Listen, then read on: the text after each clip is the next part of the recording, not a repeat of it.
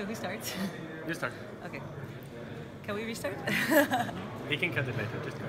Hi, I'm Kim. I work on medical image analysis and I'm from the Netherlands. I work at the Erasmus Medical Center in Rotterdam.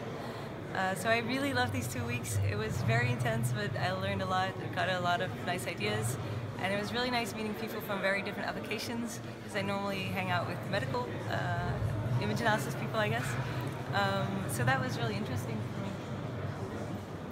My name is Emilio Jorge. I'm from Chalmers University in Sweden.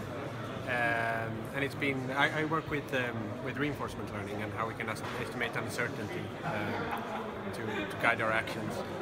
And it's been very fun. We've got to see a lot of great lectures, lots of hard work, so it's been quite tiring, but it's going to be quite nice to have some rest soon.